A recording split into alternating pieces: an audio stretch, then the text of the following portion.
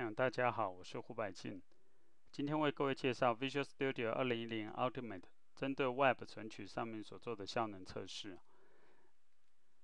今天我们主要介绍的部分有 Web 效能测试的实际操作步骤，以及透过效能精灵对于存取 Web Server 的所耗的时间所做分析。Web 效能测试，它在 Visual Studio 2008 Theme System 的时候，其实就已经有提供这种测试方式。同时，我们可以把它整合起来做负载测试。那这是我们在之后会再跟各位介绍的。那它实际上是在 Visual Studio 内所整合的一项测试内容。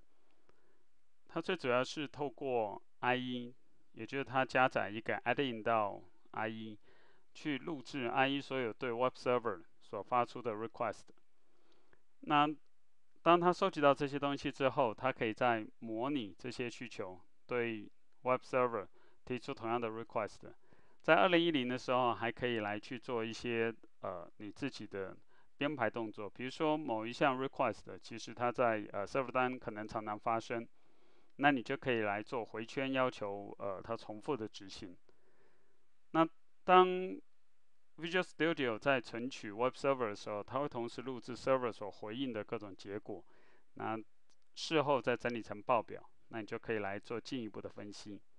那我们现在就来看这一部分的操作。我们在这边先新增一个测试专案。那在测试专案里面，如果你今天选择的是VB 的底下测试的话，那这个测试专案所使用的语言当然就是 Visual Basic。如果是 C# 的话，它的测试语言就是 C#。那如果你选择的是在这边测试专案的测试文件，这预设用的是 Visual Basic 的语言，所以我们这边定一个 Web Test 这样子的专案。那一开始它会帮我们加一个 Unit Test， 但我们现在不需要做 Unit Test， 所以我把这一个先删掉。那接下来我们就来加一个我们的 Web 的效能测试。这里它立刻帮我们叫起 Browser。那在这边你可以看到，我们在这里多了一个 Web 测试录制器。那这其实是一个外挂的 Add-in。如果你的 Browser 开启没有看到的话，你可以自己手动从这边选择，再把它叫起来。那在这边我们可以开始存取一个预先我们做好的一个测试范例，所以在这边你可以看到它录到了我们所做的存取。所以在这边我们先浏览一下，然后比如说我们选了这某一个产品，我们把它加入到购物车。在这边其实你可以看到我们所录到的一些内容，这些相关的参数。那在这个网页的浏览过程中，我故意把这一个 checkout 去这一张网页上面加了一些耗时的动作。那我们等一下呢，就再来分析这个效能为什么耗在这一个函数上面了。所以在这边我们关掉之后，这些所有的 request 就自然就都已经被收集到我们 Visual Studio 的这 Web Performance Test 的里面。那在这边假设我们把东西加入到购物车，这种动作在使用者浏览的时候会常常发生。那这样我们也可以来在这边设定，比如说我们把它设个回圈。那这就是2010所新增的功能了。所以在这里假设我们在初始的时候是给予0的值，那终止的时候我们要它小于10，每次递增1。所以我们在这里加了一个这样子的参数内容。那我们在这一个网页存取上面，我们就针对这一项去叫它执行10次。所以当你在这边确定之后，这个 loop 可以来跑10圈了。那另外的话，你可以来设定说比如说我们在 checkout 这一个结账的这个网页上面，它应该要很迅速的可以结账，让使用者比较方便。那所以我们在这边加上一些说明。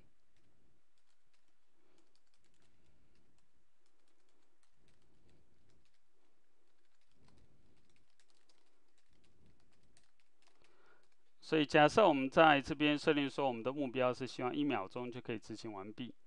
所以当我们在这确定之后，那我们可以重新来开始执行这一个测试。所以你可以看到的是，它立刻对伺服器重复的来执行回旋动作。那以及这边其实它没有达到我们的需求，所以虽然所有的伺服器端回应都是 OK， 但事实上因为总时间耗掉了3秒钟，所以超过了我们所刚刚期待的1秒钟，所以它这边呈现是错的动作。那另外在这边重复执行10次所以你可以看从 server 端回应的结果，我们刚刚在购物车里面，所以这里就变成了重复执行10次。那如果是第9次执行的结果，那这是购物车里面已经有9项的产品。那在这边你可以看到在浏览器所模拟存取回应的结果，那以及我们 client 端对也就是模拟 browser 对 server 端所发出的 request， 那 server 端所回应的内容那以及在我们执行当下这些相关的环境，那以及我们希望验证什么是成功失败的存取内容。OK， 那我们在这边做完了一次Web 的效能测试，然后我们发现了有些效能不好，所以我们接着我们希望就来做我们的效能分析的精灵。OK， 接下来就让我们透过效能精灵来再进一步的分析我们刚刚对 Web Server 的存取。那效能精灵它可以透过图形化的方式来呈现你所呼叫的实际上在 server 端所执行的这些函数，它的次数以及所耗的时间。那同时这些函数它自己本身呢耗的时间，以及它呼叫子函数，那其实是子函数所耗更多的时间，它都可以来提供这些分析。那同时它可以用图形化的方式来去呈现，那并可以让你交互参照这实际的程式码。所以让我们来看一下这一部分。一样的，我们回到刚刚的测试环境里面。那我们刚刚说，我们其实在最后结账的时间里头耗了非常久的时间我们就想知道说为什么。所以我们现在来执行一下分析，然后启动效能精灵。那效能精灵我们要比较 detail 一点的内容，所以我们不是仅是在 CPU 取样，我们希望到函数里面去增加一些帮我们取样的实际的做法。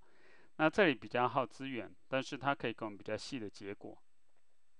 那我们现在只需要去分析这一个 Web 网页的存取。那我们希望再进一步的能够分析说这个网页存取来回呼叫的这些相关性，呼叫的网页的次数那或者是 ADO 当内的存取。那这个也是更细一层的分析。你如果希望比较多一点的参照资料的话，你可以勾选。当然这里面你所需要录制的东西内容越多，那相对来说你耗的资源也就会比较大。所以我们在完成之后，那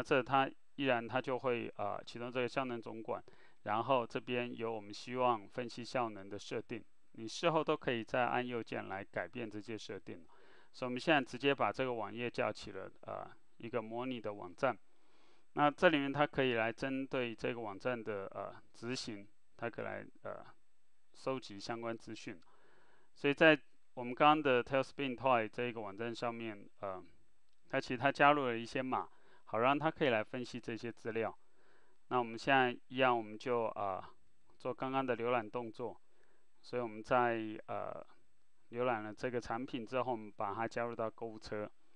那加入到购物车之后呢，假设你还多做了一些浏览，所以我们再加到购物车，数量增加。那我们刚才讲过，我们其实故意很耗时间的在 check out， 所以我们在这边结账的动作上面，那其实我故意的用程式用 multi-thread 的方式去耗了一些时间所以我们现在就离开了。那这时候它就开始帮我们收集，然后进行相关的分析动作。所以这里你可以看到，它等一下会给我们一份报告，说各时间资源。那所以在这里面其实你可以看我们大概所耗的这些 CPU 百分率所以刚开始其实有蛮多的一些 CPU 可能使用在前端 browser 浏览，可是我们后来到最后的时间其实是在我们结账的一部分，那其实是这一块。你可以在这边直接选取范围筛选，那底下的主要资料就会以这一段为主。那他刚刚在分析的结果呢，其实你看到他认为最耗资源的过程呢，其实这个就是我故意写的一个函数 waste time， 所以他花了很多的时间在这个上面。那以及在下面他扣的函数上面，你可以看到我们这边耗了非常大的一段时间。那如果你希望专看这一段，那你也可以直接把这一个用滑鼠按住，然后拖移一个时间段，然后可以请它来做筛选。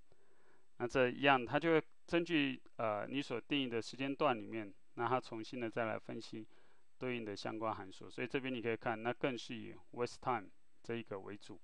那这个函数里面，其实呢，我就是一直去判读说，我要它 delay 多久，所以它一直扣到说现在的时间有没有到我已经 delay 的时间里面。那在上面它其实提供了相当多的一些分析动作，所以如果你直接点进去的话，你也可以看到它会自动的帮你叫到不同的分析的方式，所以就从摘要到刚刚函数的分析详细资料。所以在这边你可以看到我们的这一个函数分析上面，实际上扣在 waste time 上面，那这个呼叫这个函数以及这个函数呼叫其他的函数，所以有哪个函数来呼叫它，它又呼叫了哪些函数，那各耗了多少时间。所以在这里面，其实我故意写了一段程式码是很浪费时间的，我就故意写了一个 waste time。那在这里面，其实我在呼叫上面的时候，我是故意的在加入到购物车的时候，我用 multi-thread 的方式，然后呢去浪费这一个时间了，所以我就是一直在呼叫的这 waste time。那这 waste time 上面我用好几条 thread 一起跑，所以在下边就可以看到它实际上在跑这些内容，那就是等待时间到了才离开啊。所以那在这整体的检视上面，你还可以有更多的比如说函数之间的关系啊，那或者是你可以来去看这些阶层的互动性。那这个也就是我们刚刚说你要勾选看到细节的时候才会出现这一页，每一个网页它被呼叫了多少次，然后所耗用的时间等等，那可以让你很快的就找到你在你这整个呼叫浏览过程中最耗时间资源的是哪一部分呢？那我们今天的介绍就到这边，谢谢各位。